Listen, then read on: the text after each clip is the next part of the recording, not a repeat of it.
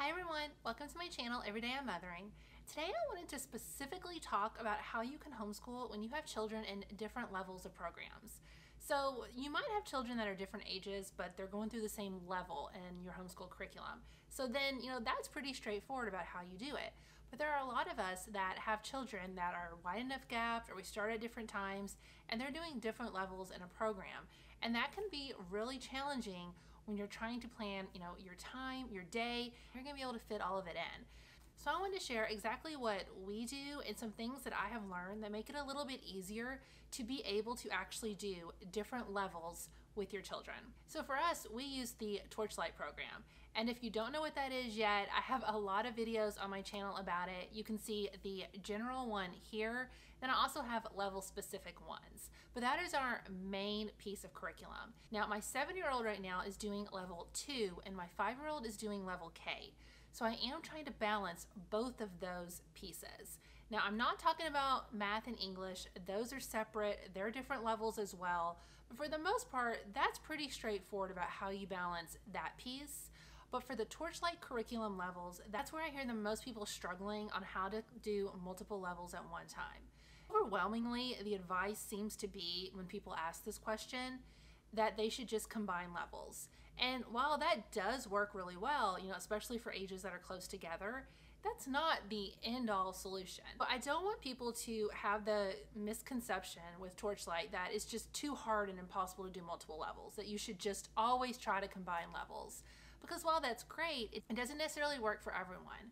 So I started Torchlight when Elena was in kindergarten. At the time, Adeline was 3, pre-K didn't even exist as a level for Torchlight. So I focused just on Elena. Adeline joined in when she wanted to, but we've every year moved through the programs with level K, level 1, and now level 2, pretty much following, the kindergarten, first grade, second grade. But now that Adeline is entering kindergarten, she is not ready for the level 2 work. And I didn't want to halt Elena at level 1 and try to do level K and beef it up for her. That just wouldn't have worked well for us. So I knew that I wanted to do level K and level 2. There's not a lot of advice out there about how to logistically do multiple levels. That's what this video is about. Some tips that I've learned, and then at the end I'll share our actual weekly routine so you get a better idea of that. But I just want to say at the very beginning, this is possible. Please don't let people deter you. If this is what you think will work best for your family, you absolutely can do multiple levels of Torchlight at one time. And then also, not only am I doing 2 levels with my 5 and 7-year-old, but I also have a 2-year-old that just runs crazy in this house. So I'm balancing those with her as well. So some of these tips, are kind of tailored around the idea that you may have a younger one in there. If you don't, then it'll take away, one distraction at least. But if you do have a toddler, that has its own set of challenges. And I'm going to do a separate video later specifically about how to homeschool with a toddler running around. But just know with some of these, that does come into play when we're doing our routine and our schedule as well. First thing that I want to stress is flexibility. Please know going into Torchlight, you do not have to follow this curriculum as it's laid out. Now, if you've seen any of my review videos or you've watched our first day or our planning video, you know that we do not follow this curriculum like that. It can seem really overwhelming if you are trying to follow this, especially with multiple levels. When you have different reading books for all the different subjects and you're just reading a few pages of them and trying to jump back and forth every day with these levels, if you can do that, that's awesome if that works for you.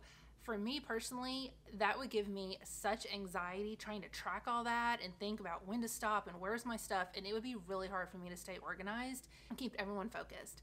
So just remember, these curriculums are completely flexible. You can pull the pieces out, you can do them when it works for you, what order it works for you, whatever makes the most sense for you and your learners and the way your day is set up. And around that same train of thought, you can move away from that notion that you have to think of it as daily schedules with Monday, Tuesday, Wednesday, Thursday, Friday. Instead, I really recommend looking at it as more of a week approach. That way you can pull out what's going to work best for you on what days and what the flow will be.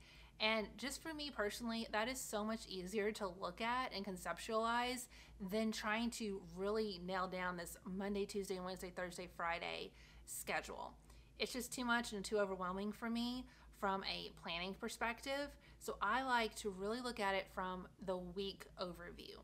And when you have multiple levels going on at one time and you step back and you're looking at it from the week approach, then you can say, on what days do I want to do maybe a subject matter for both levels, or what days do I want to just focus on a certain level.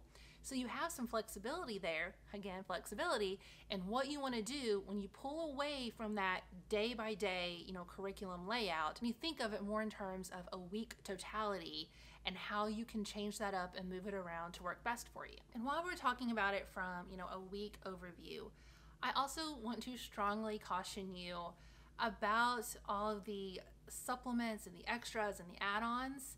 Now, I know, especially if you happen to be in the Torchlight curriculum discussion page on Facebook, and if you're not, by the way, you really should join because it's a great resource. But I know there, if you start looking on other social media platforms, you'll see so many great ideas and suggestions from parents who are doing Torchlight. But, the flip side of that is a lot of people will start looking at that and start feeling inadequate, or that they're not doing enough, or just that looks so overwhelming seeing all this other stuff people are coming up with that isn't part of the curriculum. Especially if you're balancing multiple levels, it can be hard enough fitting all this in without putting that extra pressure on yourself to do even more. While that looks great, please remember other people's strengths might be in arts and crafts and drawing, coming up with those type of ideas, but they may not be, really strong in some other areas that you excel in. Just try to keep that in mind. Really try not to, compare yourself to others and their journeys, and don't think that you have to add on more. And that is something that I admit I struggle with.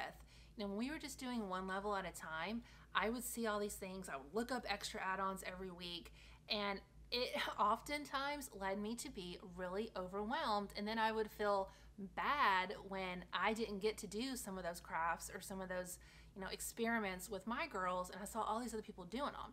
And you start to ask, well, what's wrong with me? Why can't I do all this too? Why are we struggling so much? And that's not the place you want to be in. So just, at least for the first couple of weeks, try to just stick with the curriculum. Find your routine, find your flow with doing the multiple levels, and then you might find that there's a day of the week that seems light for you, and there seems like there's extra time in that day. And that can be the day that maybe you want to start adding in some things. But please don't take all of that on at the beginning and really stress and overwhelm yourself. Just take it slow, stick with the curriculum for the first couple of weeks, and then slowly add things in that you're interested in, that your children like. Not what looks good from somebody else and what looks amazing, but what you guys are just naturally interested in. What are your kids asking questions about? What do they like to do? And then build in those little things. And if you don't get to 1 week, don't worry about it. It's not that big of a deal. Kids will be fine, and you're still doing an awesome job. Also, if you don't have time for things, especially in level K with the cooking, that is something that, as awesome as it sounds, and it just seems like such a neat idea, and people, they dress up or they have these big celebrations, and they look at all this information about the countries, and they do these huge art projects, and they have this huge spread of food. I'm like, oh, that seems so amazing. And it's one of those things that realistically, we've tried to do it a couple times, ends up just being a chaotic nightmare for us. So we do, try to do, the cooking once a week, and we try to do something simple that I can do with 3 girls in the kitchen. But there are some weeks where I'm exhausted, where we just don't have the stuff, I haven't cooked, I haven't planned, whatever it is, we're just not gonna be down there cooking. And it is okay to just do a little cheat and get carry out. I think a couple weeks ago maybe we were doing Greece, and I had in my mind we were gonna do this big spread and all this stuff. It did not happen. That morning, instead of feeling down about it and feeling like we're getting behind again, I sat down with my daughter, we went to the website of a local Greek restaurant, and we had so much fun putting together a takeout order for us. She liked looking everything up, comparing it to what we read about. We ordered it online, my husband picked it up, we brought it home, and we put it out in, like real dishes, looking like I had cooked it or something, and we spread it out, and we had such a nice night with the music playing and getting to taste all the different foods. But it's what worked for us. I didn't have to stress, I didn't have to cook it that day. It was still just a neat experience. So feel free to do things like that sometimes too. The most important thing is that, it tries to be as stress-free as possible and you're just having fun with it, no matter what it ends up looking like. After we've done that overview look, I want to get down more into the days. And again, flexibility here comes into play. But know that homeschool does not take the amount of time that traditional school does. If this is your first year, that's going to seem like a strange concept, but you can knock a lot of this stuff out in a very short amount of time. So don't be overwhelmed by the thought of how long it should take, but also don't be concerned if it goes quickly. On the flip side of that, you have people saying, we got through this stuff in like 45 minutes. Am I missing something? What's wrong? No, this does not have to take that long. So with that said, really look at your day, your morning, your afternoon. And when you're teaching multiple levels, don't rule out some of those more unusual times. You might want to take advantage of an evening or weekend, when your partner is home, that maybe they can help as well if you need distractions for some kids or just extra hands to help you do all of this. We've definitely had to move away some from that Monday to Friday type thought process around traditional schooling. And, there are times in the weekends where we have to do some projects or I need a little bit of help because I've gotten behind or I need to focus with one child. So we do utilize that some as well. Outside of those extra times though, you really want to think about what time of the day each of your children does best as far as focusing or learning with this type of material. Some people are really focused in the morning, and for some, it's a later in the day. I know a lot of people have said their children just will not sit still for these books. We don't personally have that issue because my children will just sit and want me to read forever to them. It's more likely for us that I'm losing my voice at that point. If you do have that issue where your children just aren't engaged, or it seems like it's more of a chore for them to sit and get through this reading, please consider, maybe doing reading at lunchtime, snack time, when they're also eating, or move it to bedtime. There is no reason that you can't do some of these chapter books and the literature at night. Make it part of your bedtime routine. Ultimately, one of the main goals and the pulls towards Torchlight is that it's such great literature. We want our children to be excited about reading. But if it's set up in this negative way of them having to sit still and it's like a chore and they're reading this and they don't look forward to it, then we're doing them, really a disservice and not building that love, which is what we wanted to begin with. So if it works best, cuddle them up at night, read it in bed before they go to sleep. That's perfectly fine. If they need to be eating, if they need to, doodle, maybe they need to draw whatever it is you're reading about and that helps them focus, that's fine too. Take it outside, whatever works. It does not have to be a traditional sitting down, talking at them or a set amount of hours. Just have some flexibility in where and when you can do the work. I know that can be easier said than done, again, when you're working with multiple levels and children who may work best at different times of the day. So that's the point in identifying this now and then seeing how can you change the day or the layout so that it does work best for each of your children if they have those different styles. And that leads to that struggle of, if you're working with one child on a level, what is the other child doing? I know some people have struggled with their children wanting to really be involved with whatever the other one's doing, or not being able to separate them or get them to focus on their level. I'll say for us, I have always had an open approach where anyone was welcome to join in on a different level. Even from the beginning when it was just Elena, Adeline could always join in.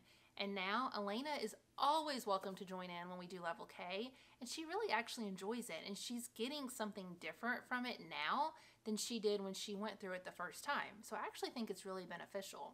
But she is much more likely to feel left out than Adeline is, so I want to make sure she always knows she can come, she can be included.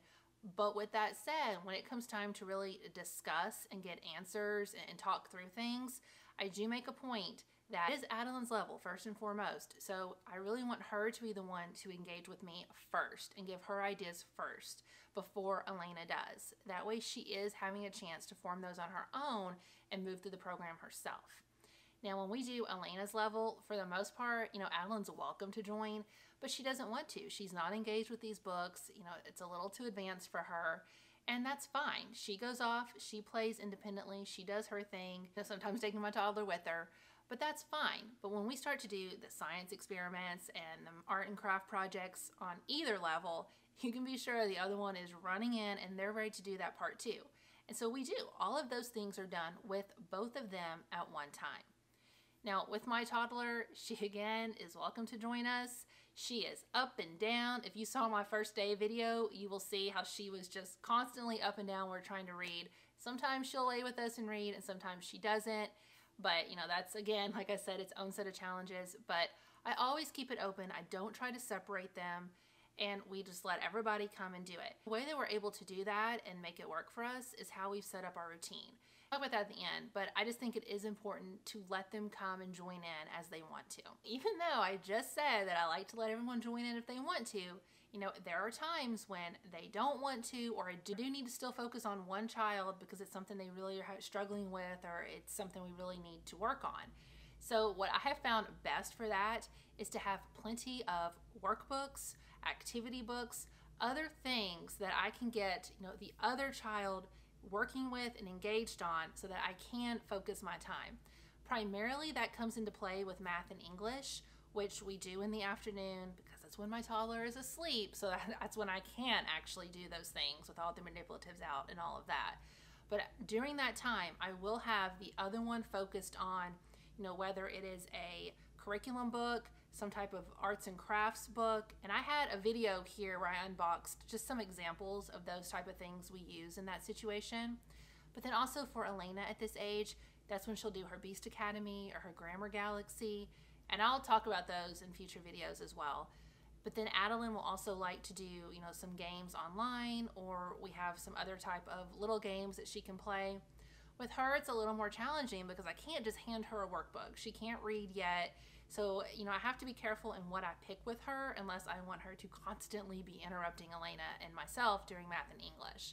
But having things like that on hand is a great tool of keeping them distracted when you do need to focus. Now, those things are things that I will keep up and I don't let them play with other times, especially like the painting, arts and crafts, because I want them to be excited when it comes out and actually focused and wanting to do it without interrupting. So having things like that is key to help you when you do need to juggle and balance, you know, different subjects. Okay, so all that's great as an overview, but, you know, really and realistically, how does it play out, right? So I want to share exactly what our week looks like as far as from a routine and what we've been doing. Now, I haven't shared this in the past with my planning videos because I didn't know how it was going to work. This is our first time having 2 levels. I wanted to give it a few weeks to see how it would play out and if we need to change things before I really, you know, shared what we were doing. But we're on week 4 now, and I am really happy with the routine and the schedule that we have found ourselves in. And so far, you know, it's going really well. Now, that doesn't mean I might not have a hiccup later on, but for now, what we're doing has been pretty successful in staying on path for level K and level 2, and then of course with our math and English. So the way that we have approached this is that we will typically do Torchlight in the morning time, and then math and English in the afternoon, because like I said, that's when Emmeline is asleep, and we can focus and really do those programs since they have so many manipulatives and games. I just could not imagine doing that with Emmeline up, pulling into all that. So we do Torchlight in the mornings. On Monday, we do level K only. We do not do level 2 on Mondays. And so far, we have been able to get through all of level K for the entire week on Monday mornings. And I will say it probably takes us an hour, hour and a half, if that, just depending on how everybody's mood, you know, is. But it's about how long it will take us to knock it all out. There was maybe 1 week where there was a Zoe and Sassafras book, and we read a couple chapters of it, you know, a couple more days through the week. But mostly, we've been reading all the Mercy Watson, all of the other books, Monday morning in about an hour and a half chunk of time. So for the rest of level K curriculum, you know, that's really just your music or any arts and crafts science projects. We will listen to the music during lunchtime throughout that week. And any arts and crafts and science projects we save till later in the week. So after that on Monday morning, we'll do more just free play and lunch, music, and then our math and English and gymnastics, and that's it for the day. Then we move on to Tuesday. That is our level 2 day. So on that day, we are doing only level 2 Torchlight. That's when we'll start with all of Elena's books, her pantomime poetry. And for the most part, we get probably 75% of the readings done on Tuesday. That's also when we read like any of her Truth and a Lie books, any of the comic or the writing book pieces. We'll do all of that on Tuesday. Now that one takes a little bit longer usually than the level K, so I would say it's closer to probably about 2 hours in the morning for us. Of course, that one's gonna have a little more interruptions for my youngest two, and I expected that, so that's why we've built in 2 days to really hit the level 2 readings.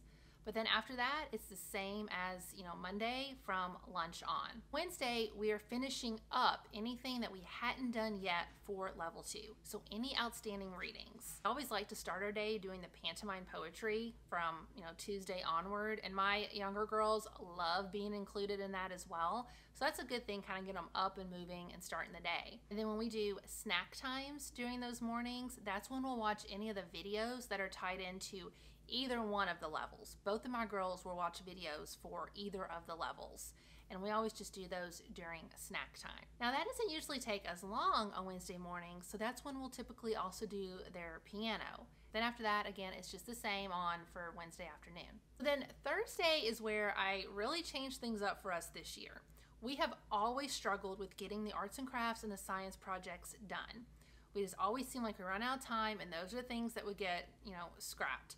And those are some of my kids' favorites, and so I really wanted to make sure that didn't happen this year. And with 2 levels, that's even more things to be doing and tracking. So I decided to just have a day solely dedicated to science and arts and crafts. And that's Thursday. So the weekend before, I will get my tote and I will look at anything that's needed for all of the arts and crafts and all of the science. And I will put everything in that tote so that I have it and it's ready to go. Then we come downstairs, they know it's Thursday, they get excited, they know it's Science and Arts Day, and we will do all of the science labs together, back to back. We will do any of the medieval arts projects. If they have any art projects from especially like Adeline's, we'll do those then.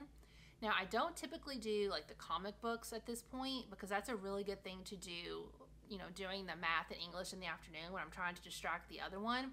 That's when Elena will do most of her writing and drawing for comics, but Adeline's been having a blast with that too, so she typically makes her own comics during her time. But other than that, Thursday is when we're doing everything else. And so far, that has worked out so well for us, and I'm so happy with that. We haven't gotten behind on any of the labs or the projects, knock on wood so far, but I'm really happy with how this is working out. And because the girls know it's that day, like they're holding me accountable too to make sure it gets done. And it's just really nice knowing and having that in your schedule. All your readings are done by this point and you can just focus kind of on the fun, the hands-on stuff, all the mess at one time, all the children are contained in it, and it's just been working really, really well. Then after that, again, it's the same for the rest of the afternoon. Then Friday, we're still using that as our off day. And that is something that I started, I think, midway through last year. And it is just a saving grace for us. Having that free day and knowing it's there as kind of a catch-all gives you such an ability just to breathe. You feel like you have a little bit of room. It's not so panicked if you get behind. So on Friday, I plan absolutely nothing as far as homeschool curriculum. No Torchlight, no math, and no English. Now, if we've gotten behind and we've skipped a lesson somewhere, that's when we'll make it up. If for some reason we didn't get to an arts and crafts project, maybe it was a 2-day or whatnot, Friday's when we'll catch that up. That's when we'll try to do also our fun outdoor stuff. We might do our nature journaling that day, or we try to get outside, go to a park, or if we have some type of event planned with our friends, whether that's over Zoom or in person, whatever it is, that's when we try to do any of that extra fun stuff is on Friday. And then also, if you're curious about, just housework in general, and I know I've gotten that question, but Friday afternoon is when I'm finding that I can actually do like my not deep, but my big house cleaning. And when we would typically be doing math and English, Emmeline's napping, I can have the big girls during rest time where they read on their own, and I can get actually some cleaning done then. And that's what's been working out for us as far as a schedule and just an overall look at the week and trying to juggle these 2 levels. So I really hope the takeaway from this was to reassure you, if you're having doubts about being able to do 2 levels, that you can do this. No matter what other people might say, you absolutely can do 2 levels. If you're already in that boat with me now, I hope that you got some ideas about how to make it a little bit easier if it is something that you're struggling with. But if you have some other ideas that I didn't mention, or if something that's working really well for you, please share it with me below. I want to know about it. I'm sure other people want to know about it. And that's what's so great about this, is that we can all share and bounce ideas off each other and take pieces of it that's going to work well for us and our family. So please give this video a thumbs up. Click that subscribe button to my channel if you haven't yet, so you can be notified of videos. Check out my homeschool playlist. I have a ton more videos like this. As always, thank you so much for watching. Bye, everyone.